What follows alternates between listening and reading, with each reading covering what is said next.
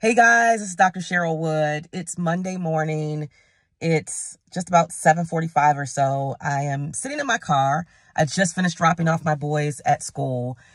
And, it's ironic that it's rainy today because it really is a bit reflective of how I woke up feeling this morning.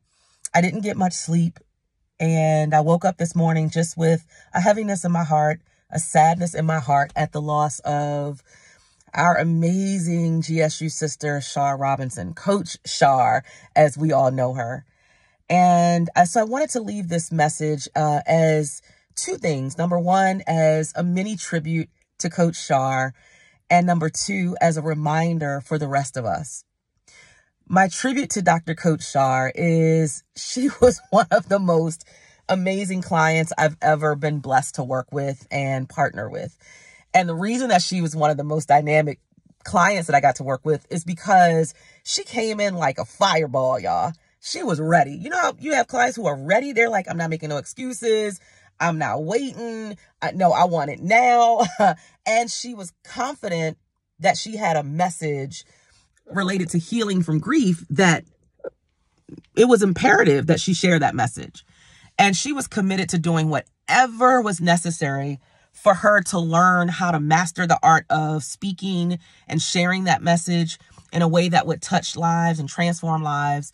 And I will never forget her. And I am grateful that I had the opportunity to know her, to get to love her, to partner with her, to support her, and to see her growth and her development. I can remember when she first joined GSU, the community. I remember her joining almost around the same time that I joined Toastmasters, maybe a month or so after I joined Toastmasters.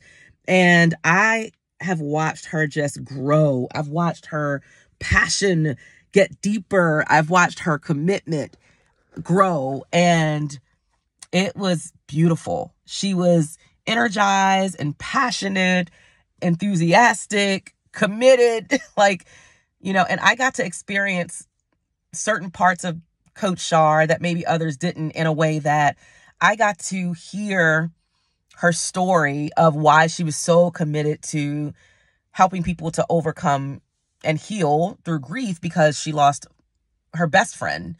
And she went through over 10 years of depression from that, and questioning God and questioning life, the things that happen when we lose people that we love.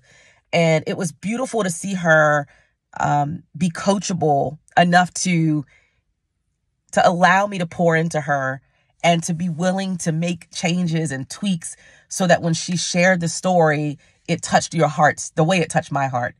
But I also got to experience that part of her that didn't have as much confidence, that had a little bit of imposter syndrome, and that wasn't quite sure of the impact that she could make. And to be able to work with her and to see her blossom to this confident, energized, passionate woman who, I tell you, was committed to taking over the world and sharing this message of healing from grief, it just makes me smile. And her story will live on. Her legacy will live on. So today I celebrate you, Coach Shar, and everything that you gave to us and gave to the world. And just know that your legacy, it matters, and your fingerprint, it counts even now in your absence. We know that you are in a better place, but you will be missed here on the earthly realm. And then my second part of my message is to you, those of you who are listening to this, watching this, to remind you of something that I share quite frequently when I'm speaking on stage, especially to women who tend to put their hopes, their dreams, their possibilities, their legacy on the back burner. Please stop making a to-do list and make a today list. That doesn't mean that you don't have a vision. It doesn't mean you don't write the vision and make it plain. It doesn't mean that you don't create plans. But understand that a plan is just that. It is something that you hope that you will be able to bring to fruition. It is something that you intend to work towards so that there's a possibility that it will manifest. But there is no guarantee. And I believe that this is another reminder that you have to create a sense of urgency about doing it today. So all of you are in this group, you're in this community of GSU because you say, I have a story, I have a message, I have a mission, or I want to start a movement, or I have this expert knowledge that I don't want to keep to myself. And my challenge to you is to do it today. Stop waiting on the perfect time, the perfect circumstances. And I apologize if I'm a little choked up and emotional because this is just, it's real. Stop waiting on the perfect circumstances, the perfect person to come, the perfect time. Y'all, share your voice today. Share it with your Uber driver, share it with a waitress, share it with a family member, share it on Facebook Live, share it on social media. And I don't care if only one person clicks like, just know that that is your fingerprint, or as I've coined now, your voice print. And it deserves to be felt in the world, but it cannot be felt if you are staying quiet. It cannot be felt if you are still questioning whether or not you're good enough to share what you know. Yes, you are good enough. And let me add this part. Sometimes the groups that you want to be a part of so bad, the groups that you want to be accepted by so bad, the people that you want to acknowledge you and recognize you and say that you are somebody so bad, are not going to be the people who elevate you, celebrate you, uplift you, and see you. It is your job to get out of your own way and to allow God to lead you to the places that see you.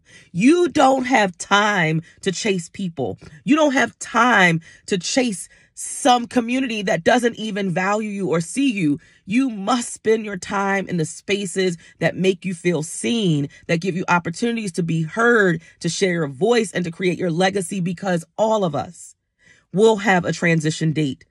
And the question simply remains, when that transition date happens, will somebody be sitting in their car like I am now, making a video about the impact that you made, talking about how infectious your story or energy was, or your passion, and how you helped touch them, impact them, how they were moved by your unique fingerprint or your voice?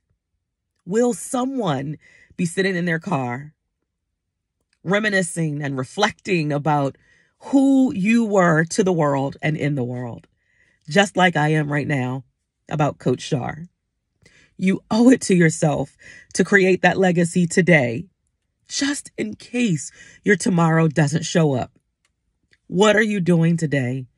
Who are you going to inspire today, motivate today, educate today, inform today, encourage today, uplift today with your voice? Your voice matters, but only you can make it count. And I dare you to make it count, just like Coach Shar made her voice count. Coach Shar, rest in peace. You are loved. You are missed dearly already. The world will not be the same without you, but we will never be the same because of you. Have an amazing day, everyone. Stop making a to-do list and make a today list.